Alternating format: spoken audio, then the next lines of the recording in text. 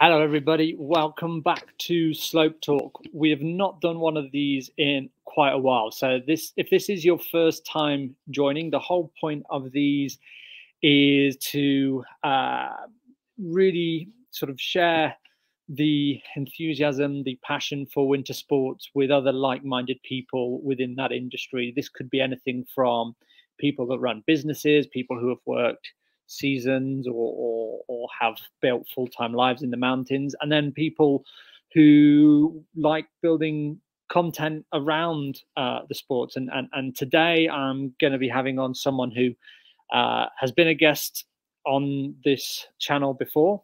I'm really excited to have him back on. We're going to talk a bit about his experiences from last winter. He went on some pretty unique trips, and the content he's produced on his channel on that has been pretty awesome to experience. We're also then going to have a bit of a look ahead to this winter, which is fast approaching. Here in Revelstoke, it's about 83 days to go now until next winter. Yeah, the days over here are getting a little bit shorter and cooler also. So yeah, bring on winter 2022-23, and let's bring in today's guest. So I'm delighted to welcome back to the show Simon Burgess. Hey Matt, how are you doing? I'm well, thanks, Simon. How are you? Yeah, good. Thanks for having me back on. I was just saying, like, I'm so excited to just talk skiing again. It feels like the summer has been long, and I can't wait. Yeah. I've definitely had my fill of like summer as a whole.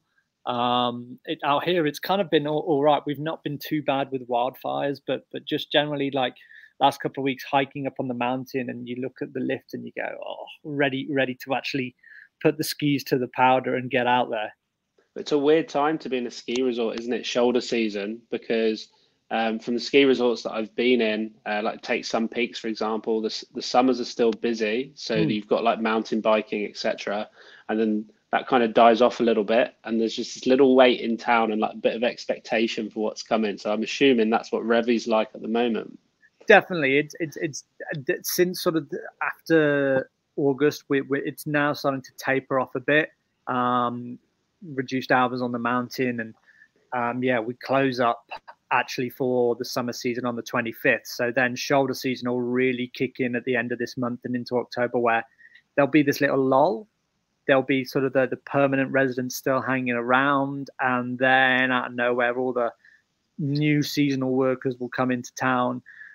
Yeah, the vibe for the winter will really start to pick up. By all accounts, I mean, I'm no meteorologist, but everybody's been saying that the outlook for this winter is looking good. So fingers crossed for another powdery winter here in Revy. So from a summer point of view, what is Revelstoke? Is it a mountain biking resort or? Definitely on the mountain. It's very much a biker's place. We have actually one of the very few roller coasters across like all of, I think, sort of Northwest America. I might be wrong on this, but I certainly know for the last couple of years we've been the only one on sort of the west of Canada. Although I think they've just started building one in Red Deer, possibly in Alberta. But is that like a toboggan, Matt? Like the like Alpine coaster.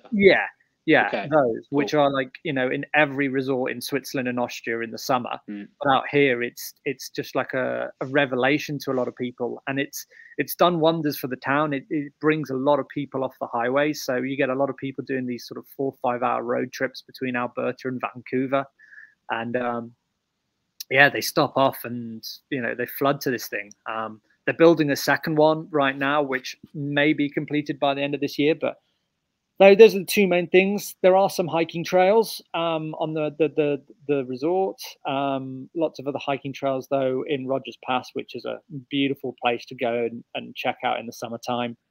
Water sports, very popular out on above the dam. So a lot of paddle boarding, kayaking, jet skiing.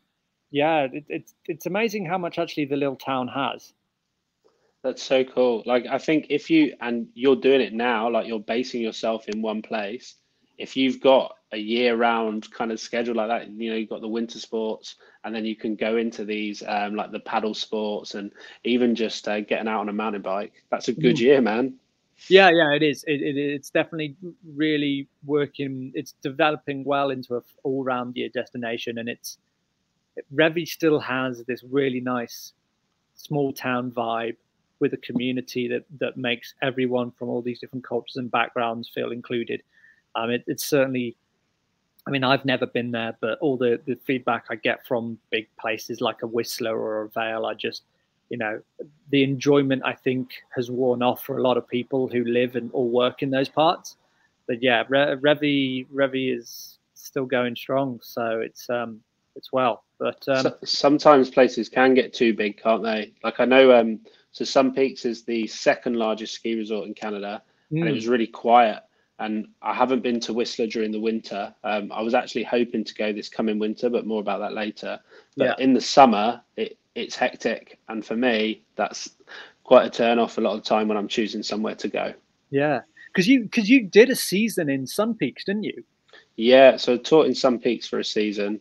And to me, it's a really nice resort. There's a lot of like the village is kind of manufactured European mountain village life, which you can either take it or, like, coming from Europe, it seems a bit false. But actually, the ski resort itself is a really nice, and you don't get crowds. Maybe a couple of weekends, is it President's Weekend or whatever, you might queue for about 10 minutes. But besides from that, it's great. Yeah, yeah, really blew my mind. Like you say, that European style that the town is actually built in, but the terrain was just incredible. And yeah, it was so weird that when I sort of went there, and like a few days later, you piped up, and I had no idea that you'd gone there. Did you do the what was it, the Burfield chair? It takes like 26 minutes, I want to say, maybe even longer. If it's the very, very slow one where there's a little bit of a connection, yeah, it did. It reminded me of sort of catching a lift in France from a resort where there was no snow at the bottom of it, and you had to sort of ride that chair going through like mud on the bottom to then get to the top, because it was I think I must have listened to about 6 Beatles songs on that for the duration of that chairlift. I think so. That chairlift is the closest chairlift to where the staff accommodation is at Sun Peaks. Okay. And it probably tells you something that nobody takes that chair. They'll either walk into the main village or obviously like catch the bus or whatever. Whereas you'd think if there's a chairlift right outside where you're staying, you would get on it. But some of the terrain under there, though, in the right conditions, is unbelievable. And because the chair is so slow, people don't go over there. So I love that area. And also on the other one of the other mountains at Sun Peaks, Morrissey, you just got the place to yourself when the rest of the resort is a bit busier. If you head over to Morrissey side, I mean, I know it was the end of the season, but I was really taken aback by how well maintained the resort was. All the pistes were groomed immaculately, and there was just so much like to actually ski. It was. I was really impressed with that resort. But mate, how has your summer been? Tell us a bit about that. So it's been pretty good, very busy. So I think, well, you'll know, and if people saw me on here last time, they'll know that I'm a school teacher. So we get 6 weeks.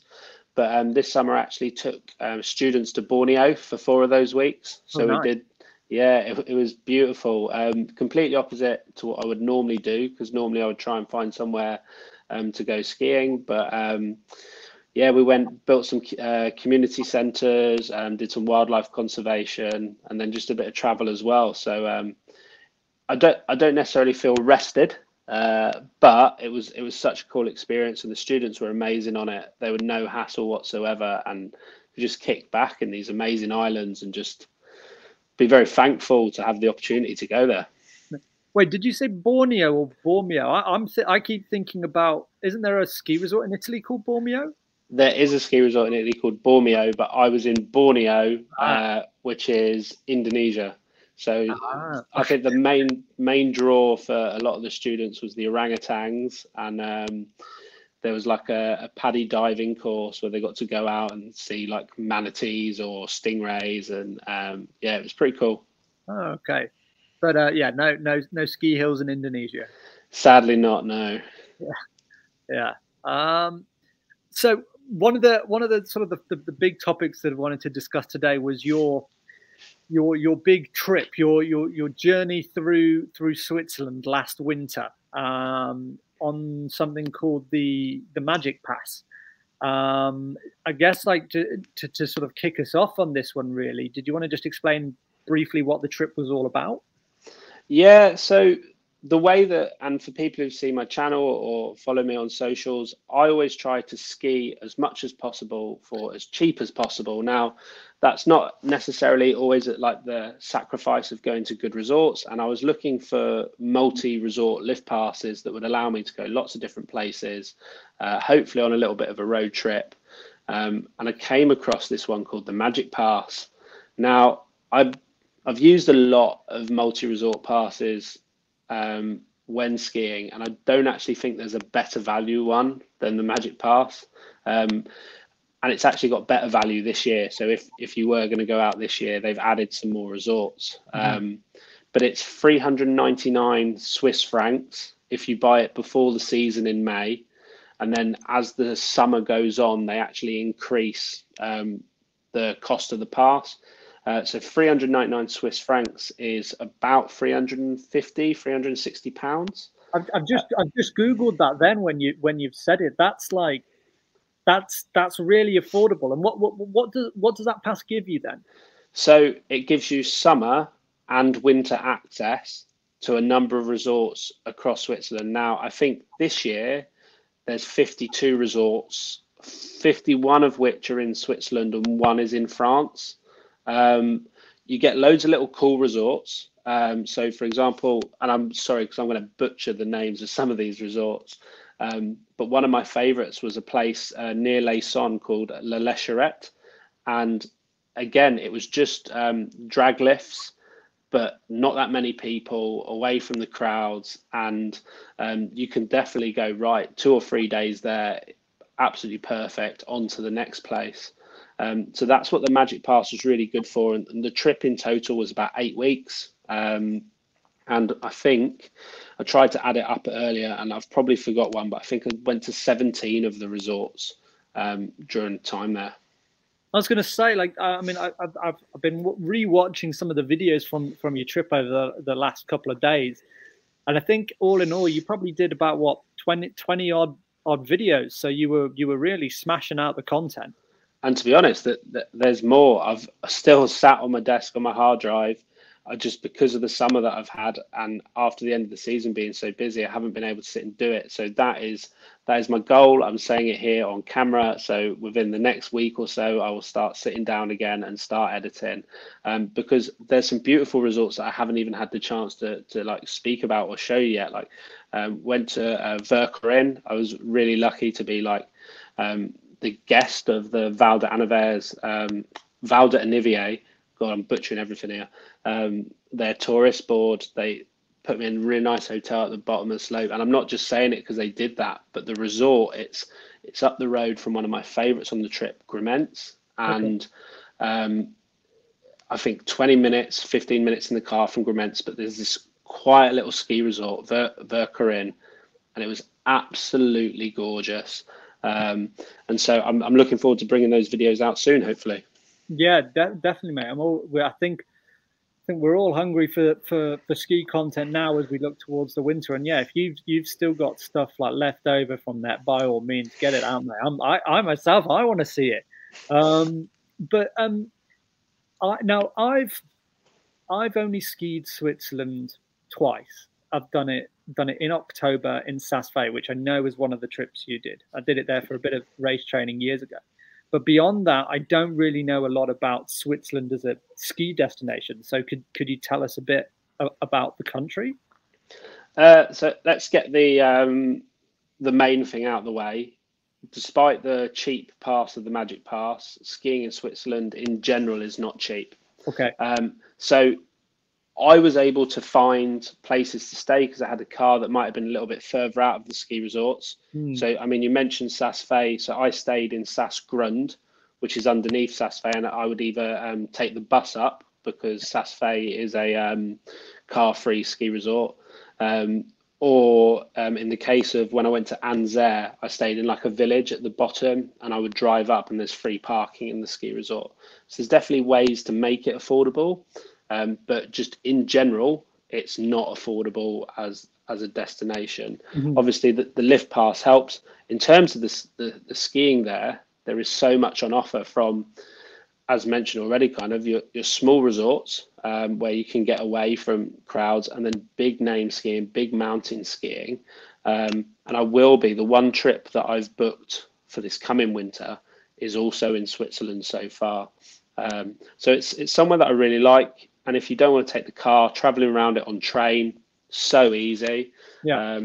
So I think at Easter, I'm going to head to Andermatt, and I'm probably going to do a fair amount of that journey on the train.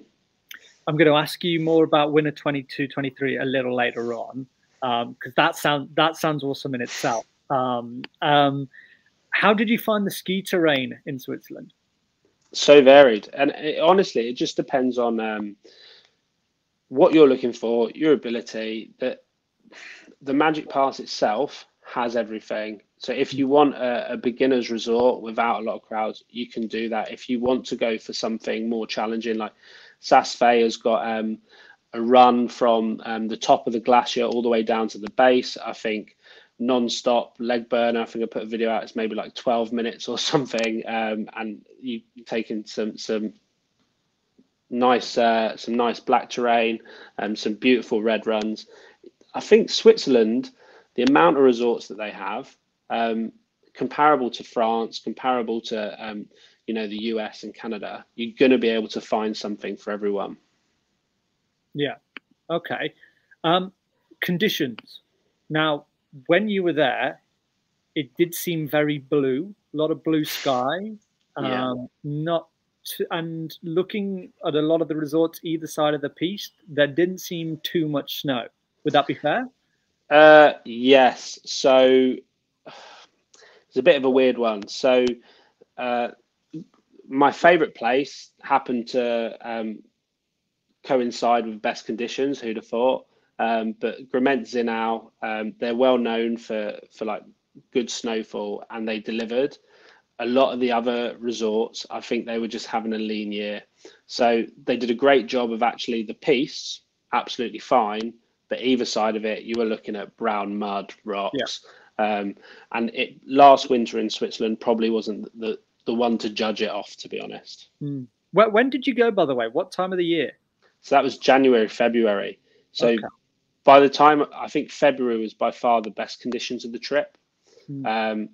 And it's about choosing those resorts really wisely. Now, for me, I wanted to see as many of the resorts as I could in the time period, which actually did mean take Les Charrettes that I've already mentioned. That's quite low. So the conditions either side of the piste there are not going to be as good as if you were going to Saas-Fee, which is high and has a glacier. So if I was just aiming to get the best conditions on every single day, then I probably could have been a bit smarter with it. Similar with, at the end of the trip, I went to Diablerets, Villars, Grion, and Glacier 3000. Obviously, the conditions on the glacier, the conditions in Diablerets were really nice. When you got lower down into resorts like Grion, that's when you were seeing a lot of rocks and stuff popping up. Yeah. Okay. I mean, I know you actively have sort of gone and chosen one or two, maybe the lesser well-known ones, more sort of the quirkier resorts. But just like from looking at all those videos, I mean, it seemed like most of the part you had some of those resorts to yourself. Like you could count on your finger maybe how some of the people were there. Was it that quiet? Yeah, it was. And I don't know if that's a normal thing. It was a weird year to go in, right? So I think when I left the UK, the day that I left, the French government had just said, if you're not on the train by midnight, so it took Le Château, from Folkestone over to Calais. Mm. And they basically said, if you're not on by midnight, you're not getting on. And they were having a mini lockdown. If you were in, you were fine. And then you were allowed to travel on into Switzerland. So you're allowed 24 hours to basically drive through France. Yeah. So that would have had an impact at the start.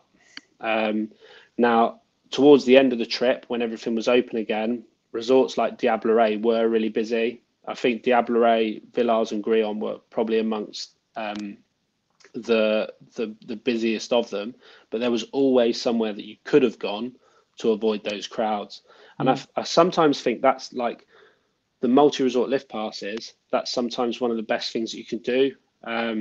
So, for example, Diablerets and Laisson are only about half an hour's drive from each other. And I went to Diablerets and I looked at the queue for the gondola and I thought, nah, not today. I got back in the car, drove the half an hour, and then I had a nice day at Laisson and Le Charette where I didn't see anyone. So if you've got the freedom to do that and you can be a bit more flexible, you can hopefully avoid those crowds. Can I ask how much planning went into that trip as a whole, and like how did you actually go about organizing everything beforehand? Was there a lot of things that you remained flexible on, or was everything kind of like fixed and planned out ahead before you arrived? A little bit of both. So obviously, Lift Pass had to be bought quite far in advance. The travel and the dates around that was pretty flexible, and then I had my first week's accommodation booked. And then from that, normally when I was in a ski resort, I would loosely look where are the conditions good and where should I go. I guess the only other thing to say is, so simply, my starting point was there. Saas-Fee was my furthest away point, which was there. So I kind of drove from there to there and then went back off. And a lot of these resorts on the Magic Pass, they're just off one road. So it's basically a massive motorway, and then you can come off to the left. You're going to go up to one ski resort, and then you're going to cross that motorway and go up to the right, and then there's another 4 ski resorts over there. So as a road trip, it meant that flexibility was really possible, and also really easy to navigate. Yeah. And what about the filming process? Can you give us a little bit of an insight into all of that? Like, I mean, I really love the style that you do. Obviously, yourself being a snowboarder, I think there's presumably different sort of shots and different certain things that you can capture. So how was that as a process when you were out there? I think the more that you film yourself, whether it's just talking or whether it's actually doing something like skiing or snowboarding, you'll see an angle that you like, and then you will then say, actually, I didn't like that. And it's a learning process, isn't it, every single time? I was lucky to have people with me who at times could film me. I started using the drone as well for the first time last winter, which obviously you have to be really careful if you're in a ski resort around people, but at least for those overview wide angle shots that give you a bit of perspective of the ski resort. But for me, I go in with a loose idea of what I want a video to be, and then and kind of bullet point the bits that I want to get through. And then on the mountain, I'll say, actually, it would look good over here. Because a lot of these places I might be at for like 2 or 3 days. So the first day might be finding locations or runs that I like. And then the next couple of days, I might actually actively go out and try and film something.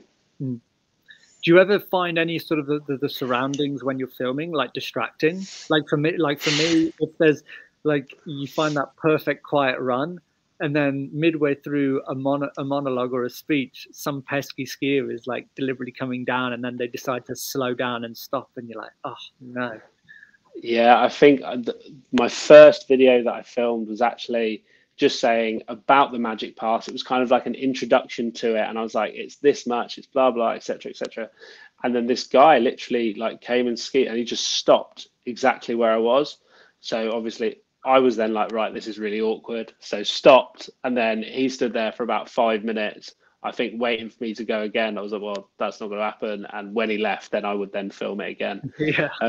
I'm quite fond of stopping in tree runs, to be honest, getting a little bit further away from the piece, getting in a tree and doing a bit of chat there. But I don't know, you'll tell me, the more you do it, the more comfortable you get. And you get less awkward talking to camera around people. Yeah. You're right. I mean, I prefer to certainly do the face-to-face bit, like away from people. I don't know what it is. There's definitely a bit of that whole like talking around people, and yeah, it still doesn't feel like quite right doing it around. But if I'm just filming like visual shots, then I got no problem of it. One of my funniest ones is I was in Hakuba and I just got off the ski bus. I had like my snowboard under one arm, my camera out in front of me, and there was no one there. And then these two kids came round the corner, and I thought, oh, I'll keep talking. So I kept saying what I was going to say, and just in the background, one of them turned around and goes, "No one cares about your vlog, mate," and then just kept walking. And I was like, yeah, fair enough. But you know, if you're going to put yourself out on the internet, if you're going to film yourself, whatever, you have to, you know, kind of expect it. But there we go. That's like when there's people around me filming, that's probably exactly what I'm thinking they're feeling. Like they're looking at me going, oh, who's this guy? He's just like talking to, yeah, he's just like, no one gives a crap. But there was one time, actually, I'm just thinking now, like when I was doing I think I was filming the Revelstoke Mountain resort review video, and it was super, the visibility at the top wasn't great, and so I came down below the clouds just above the mid station, pulled over to the side. And the thing is, over here in Canada, is like the ski patrol are always doing like, well, they're patrolling, they're always around, and I just pulled off on the side, and the patrol guy just pulls up like right behind me, and I've like taken out all my skis, I've sat them down in an area, so I've got this whole area like fixed to do this piece. And then he's like, "Are you okay?" I'm like, "Yeah, I'm fine. I'm just doing a little bit of filming." "Oh, okay." Stays there, has a chat with someone on the walkie-talkie, and like again, you're kind of like, you don't want to be rude, but in your head, you're like, "Can you go away, please?" Well, I think at Kirkwood in California, they've got this famous run called the Wall, and at the top of it, there's like a skull and crossbones, a flag. Right. And so I walked up to it, and I was getting all my angles, and I was like getting up close and getting a little bit lower and doing all of that. And then afterwards, I started talking about this is the wall, etc., etc. And one of the ski patrollers stuck their head out because they got a patrol hut at the top, and he was like, "I hope you survive so you can edit the video." And I was just like, okay, thank you. But you got to take them with a pinch of salt and laugh, I think. Yeah, of course, mate, definitely. But going back to the thing you said on the drones, that was one thing I was going to point out that I loved about some of those videos from Switzerland. Like, I mean, the really gave you a different viewpoint and a sense of the landscape of some of those resorts. I mean, drone shots always look cool, but actually the fact that you had such like clear blue weather really like brought it out even more.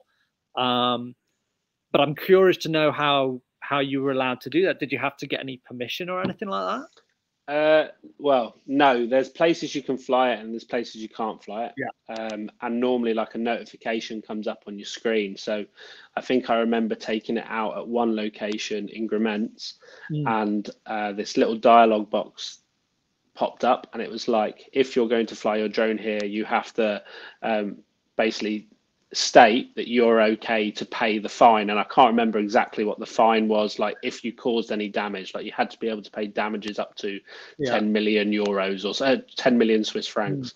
And I was like, no, I think I'll put it away. So as long as there was no warning came up, then I used it, and I made sure that, you know, I wasn't around people. I think that's the main concern, isn't it? That you're going to fly it into people. And I think for a lot of the drone shots that I use, it's normally just a wide little view of the resort, a little bit of movement. And the other thing, obviously, skiing if you're filming in a resort, lifts, trying to keep it away from lifts and wires.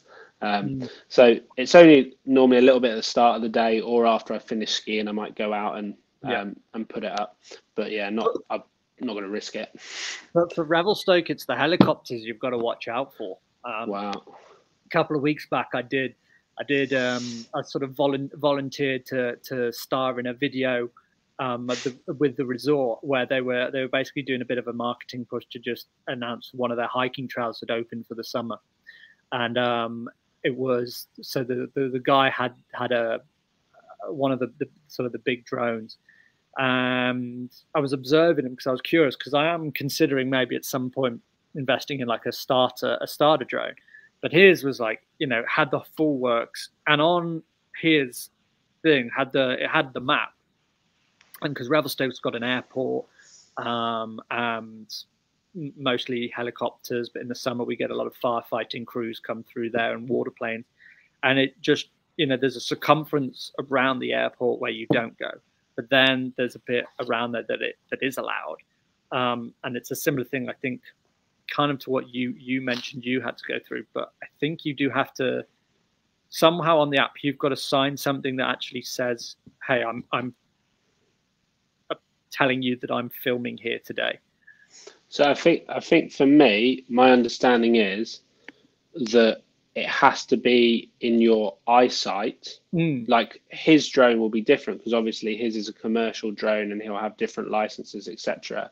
But it has to be within your eyesight, and like I don't even risk that at all. But just because, although I find them easy to maneuver and like I've never lost one, etc. Even when I'm out doing my walking videos here in the UK, I like to keep it close just because you never know what's going to happen, and it's an expensive bit of kit, and maybe I'm not brave enough with it yet. But I think mine is like it's 1 gram underneath the weight that you would need to declare stuff for. Is yours the Mavic Mini? Mavic Mini 2, yeah. So it's just underneath a lot of the regulations, I think.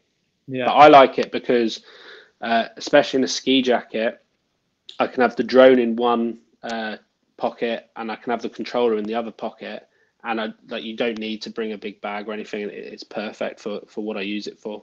Yeah. Let's bring it back a little bit quickly to the Magic Pass. I think, did you say it was Grimmins that's your favorite destination? Grimmins, yeah. So it's twinned with a ski resort called Zinau, and they're linked by a cable car. But some of the off-piste in those areas is fantastic. I think Zinau's got like a free ride zone, which is basically just left. You have to basically go through a gate, and you just say, yeah, I'm okay to go in there. I remember like the first time I went there, because there's like a long pommer drag lift to take you to the top, and I like fell off as I got to the top, like just because like I was laughing, and I fell off.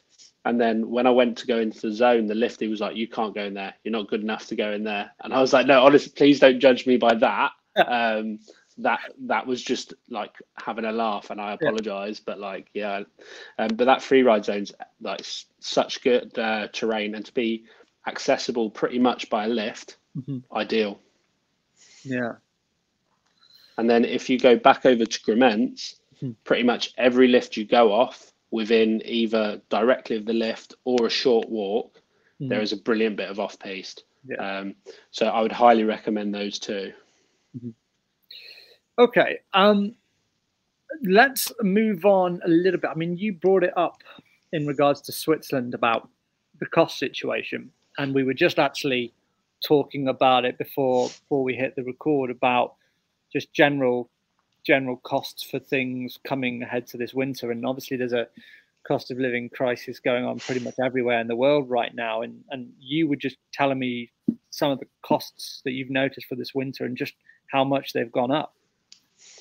Well, yeah, I mean, for me, I was looking at a pass that would cover other places in the world, so like Canada, America, and some summer skiing as well, so like Australia, with the idea of doing that. But I also had to choose a pass that had the backups of being able to ski in Europe, because I wasn't sure what was going to happen. And I think within the last month or so, the flights that I were looking at, because two of the resorts on the Epic Pass that I was hoping to visit this year were Fernie and Kicking Horse. So flights to Calgary, you could have got them for about £400. But I think within the past month or couple of weeks, they're now looking at £700-800, which just seems like an absolutely massive jump. And it's the same with going over towards Vancouver side, because you can ski in Whistler on the Epic Pass. Yeah. And I was looking at that, and that was about £400, and now that's a lot more for the dates that I was looking at. So I think flights have gone through the roof, and I assume that's related to the cost of fuel, or what, like, at least in the UK, I don't know what Canada's like, but what we're experiencing with cars at the moment, because that's gone through the roof. Here in Canada, I mean, things generally are pretty expensive. Everything, I mean, certainly out here in Revelstoke, things like your daily stuff, like your food and your food, they do cost more, because I think there's a large cost of that, of transporting it out here to somewhere that's 5 hours from Vancouver, same amount really from Calgary, and Kelowna being the nearest hub. Yeah, and obviously the Ukraine war, definitely at the height of the summer, had at one point regular gas, as we call it, or unleaded fuel was $2. Most of the places were selling it at about $2.20 a gallon. I think is what they measure it in out here. But luckily things like that are starting to come down. But yeah, it's a weird one to measure from the outside, because actually, not, the percentage of UK people who come out here, certainly to Revelstoke, is, I mean, it's not within sort of the top three. For us, it's Americans and Australians from overseas who are the most that come over. But that, like you touched on, mate, going from 400 to 700, that's a big hike. Yeah, and okay, you can make the argument that maybe, should have booked earlier, all that sort of stuff. But if it was going to go up, I wasn't expecting that. And I guess the other thing, which I guess is a positive for the cost this winter, is I did something new for the first time. So normally, when I book accommodation, I would go to your booking.coms, your Agodas, lots of other search comparison sites are available. Yeah. But I would go to one of them, find my accommodation or my Airbnb, and I would book it through them. Now, I had a look this year for my accommodation for Andermatt, and I just thought, do you know what? I'm going to ring them up. So I just rang the hotel direct, and they were able to apply like a big discount to it.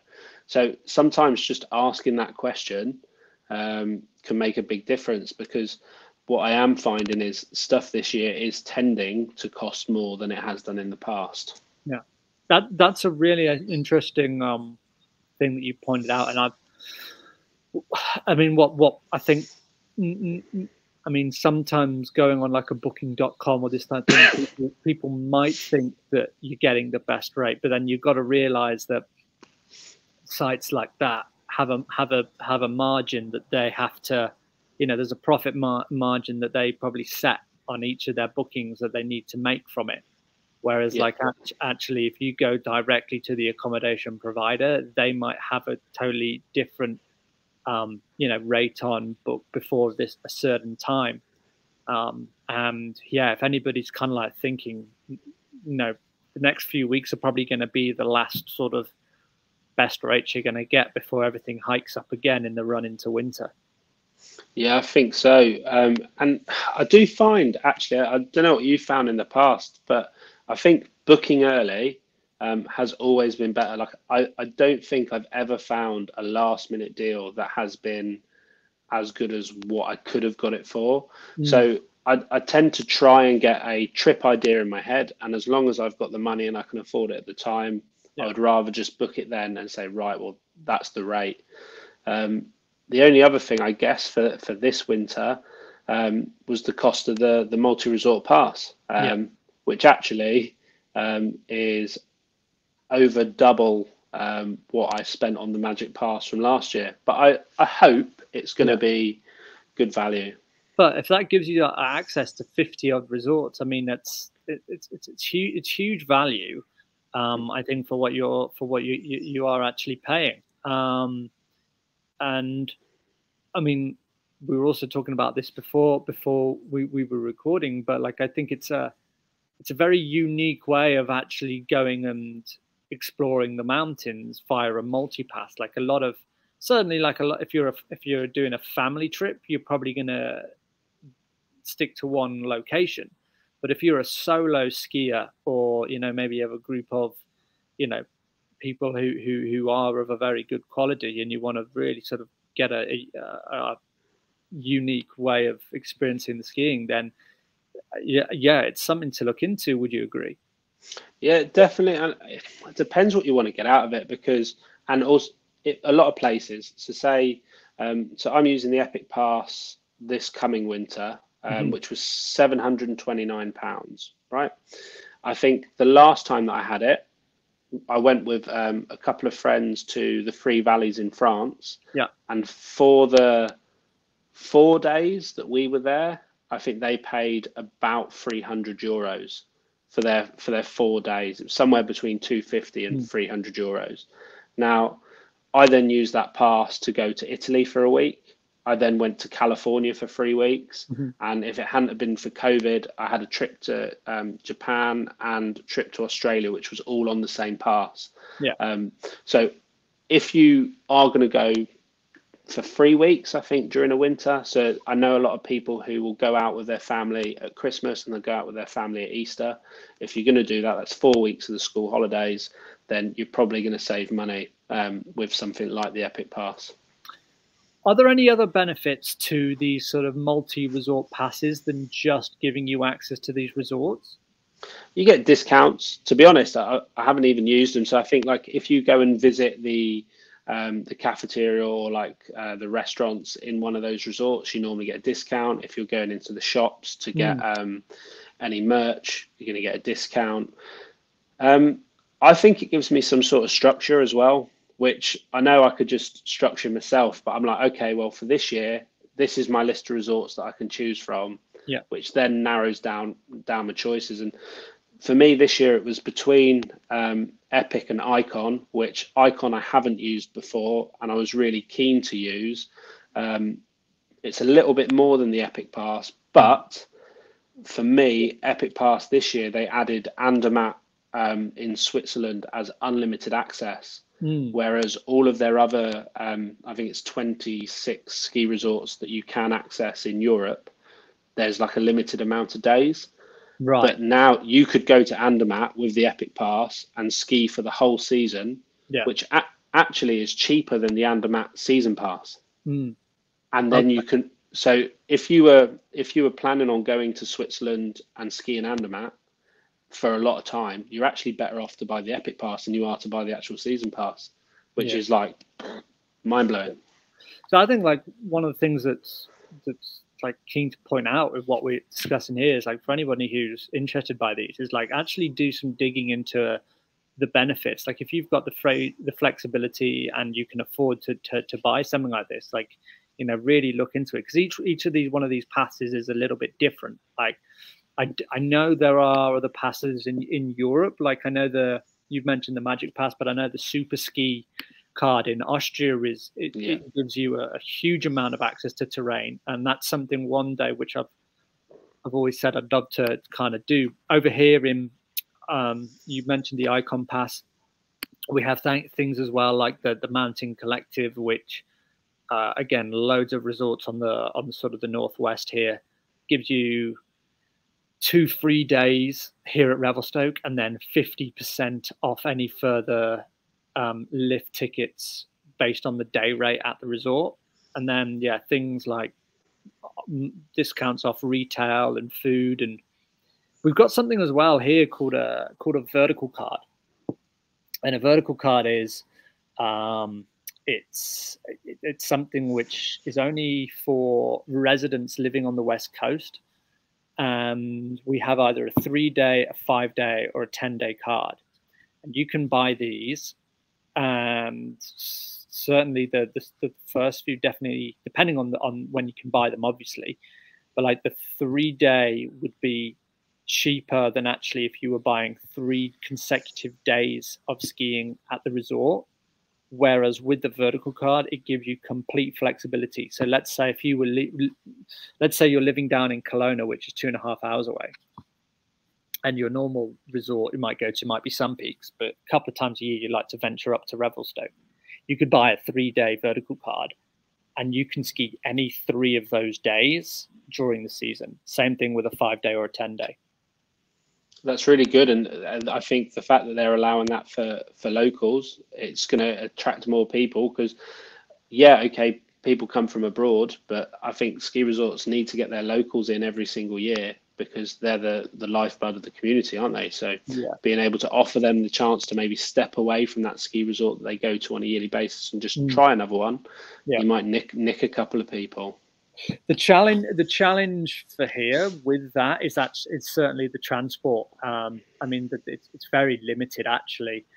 I had someone on the phone yesterday because obviously we've got this airport here, and someone said to me, "Look, do they fly commercial into Revelstoke?"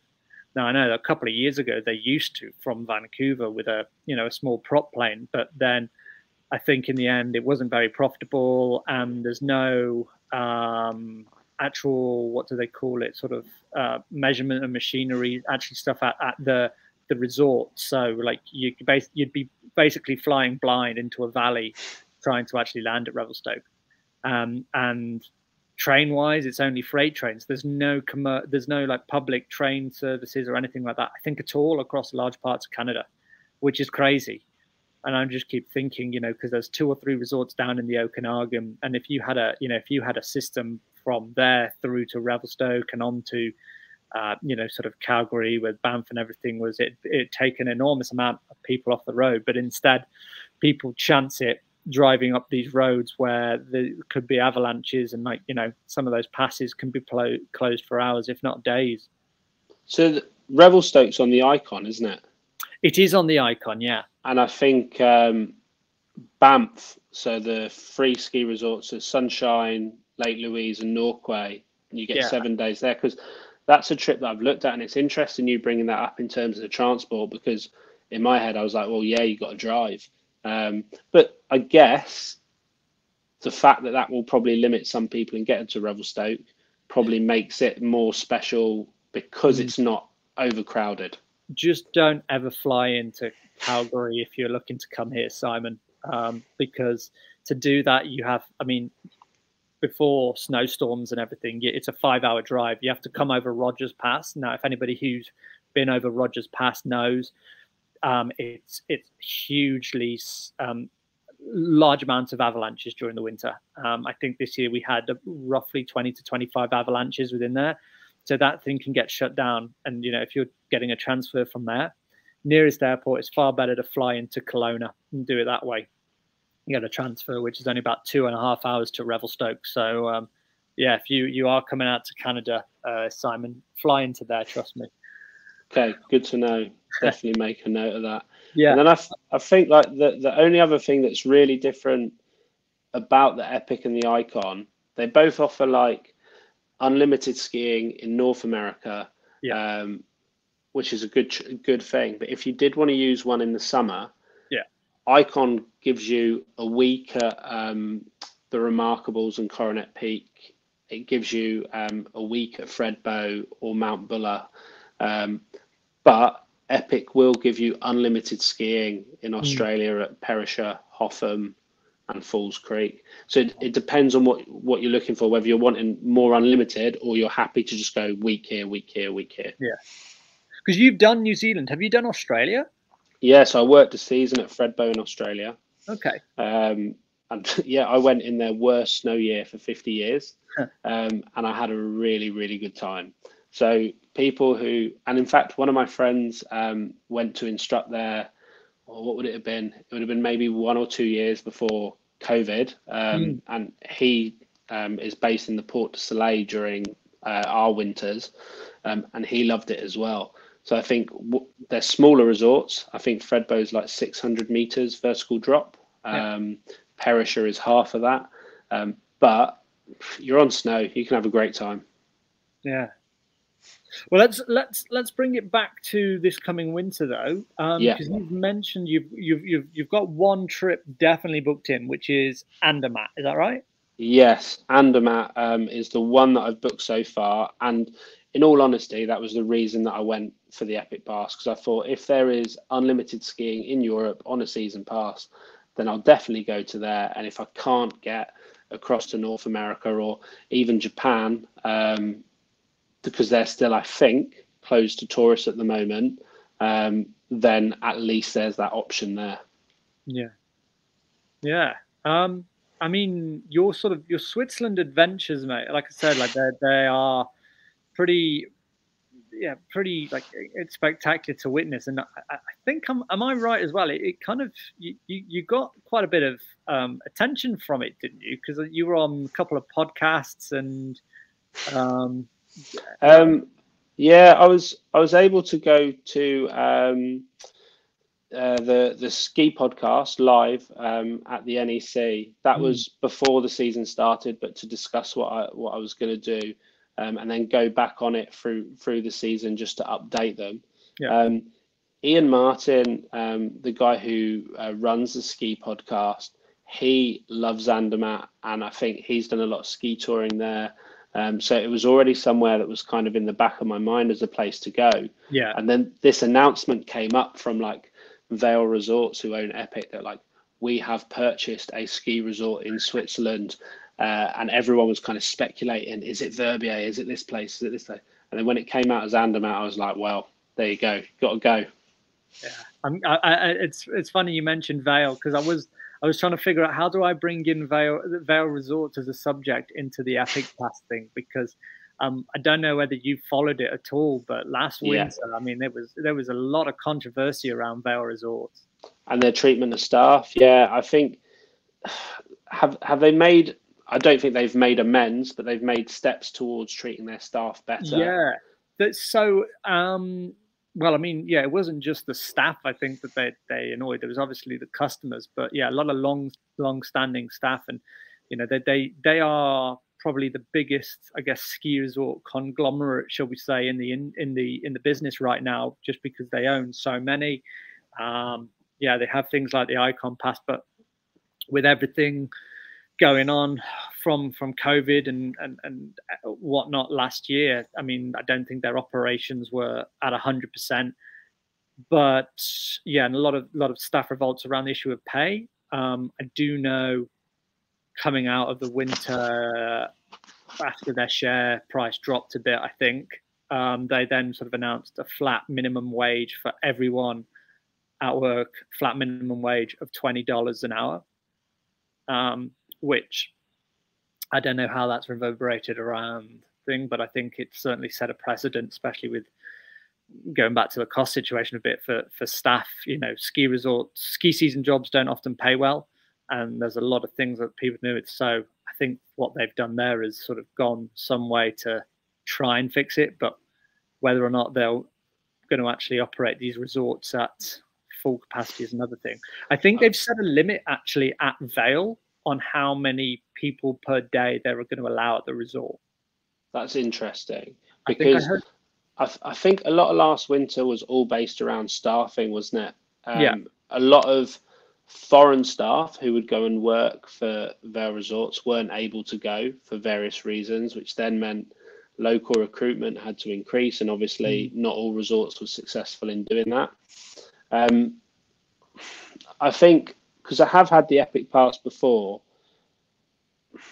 it's a weird one, because I know locals don't really like it anyway, because Epic Pass buys your resort. It then brings people like me, or more likely other North Americans, who are like, oh, actually, we could go for a week over at Heavenly, whereas before you might not have done. So I think it has increased crowds, and the price of it, you can see why, because if it's cheaper than like a season pass, but you're actually getting, you know, access to 30, 40, 50 resorts. Yeah.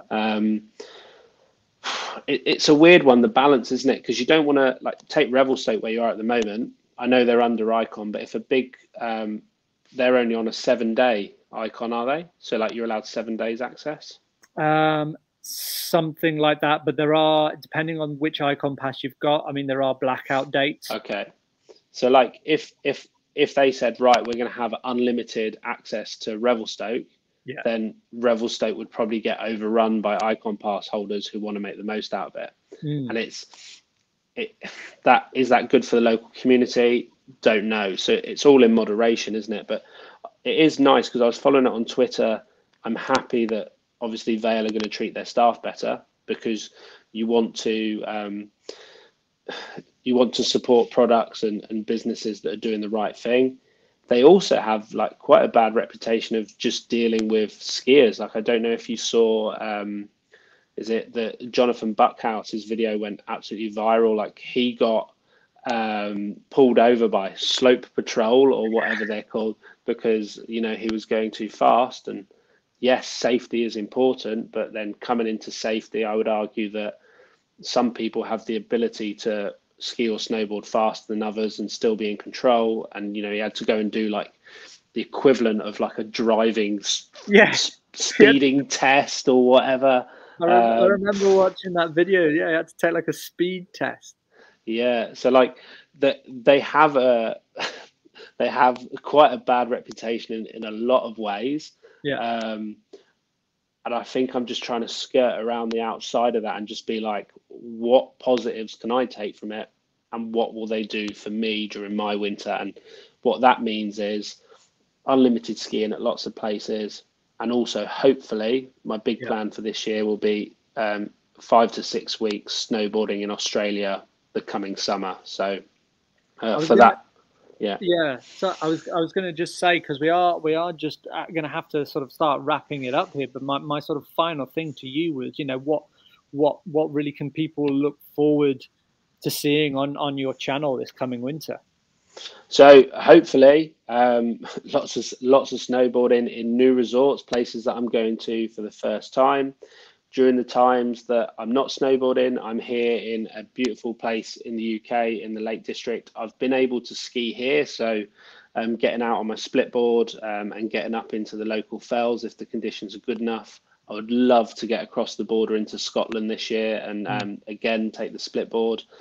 And besides from that, if I'm not snowboarding, I'll be walking up and trying to complete my Wainwright's project, which is to try and scale, I think it's called 214 of the Wainwrights here in the local area. So lots to look forward to, and excited to get on with it. Yeah, no, I mean, that sounds jam-packed. I would love to come back up to the Lake District and have you show me around the Helvell and Lake District ski resort, as it were, at some point. But you're more than welcome. Yeah. Listen, Simon, thank you though for taking the time to come on today. It's been really great to sort of catch up with you, touch base, and I mean, I don't know about you, but I'm like even more excited for the winter now than it was an hour ago. 100%. I'm excited to see your winter, what Revelstoke brings, and hopefully I'll be able to get as many trips in as possible. But thanks for having me, and we'll catch up soon, I'm sure. No worries. Thanks very much, Simon. So thanks very much, guys, for watching today's Slope Talk. Like I said at the start, it's been a bit of a while, but great to catch up again with a friend of the channel, Simon, and discuss a lot of issues actually today. And we've kind of not stopped talking, covering his journey on to Switzerland on the Magic Pass. We kind of flew really through that on the discussion of multi-resort passes, went on to discussing the Epic Pass. Bit of a discussion around the cost of winter of this coming year, and then his plans heading back to Switzerland and possibly down under. But I hope you guys enjoyed it. If you did enjoy it, by all means, like this video and subscribe to the channel. Any questions you have for Simon or myself, please put them in the comments and we will get back to those in due course. But until next time, thanks for watching.